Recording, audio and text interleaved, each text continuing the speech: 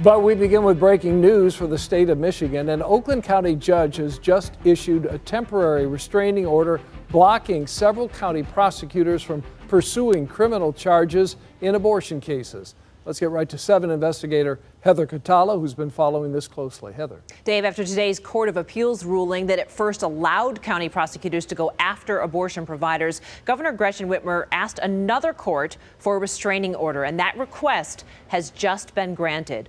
Oakland County Circuit Court Judge James Cunningham just granted that temporary restraining order. That means several local prosecutors cannot enforce a 1931 law that makes abortion a crime in Michigan.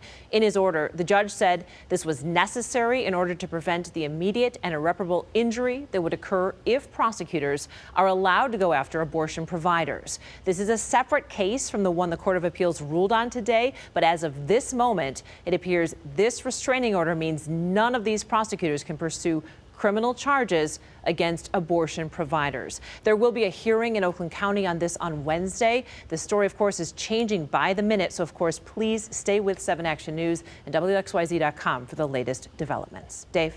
Heather, thank you for the update there.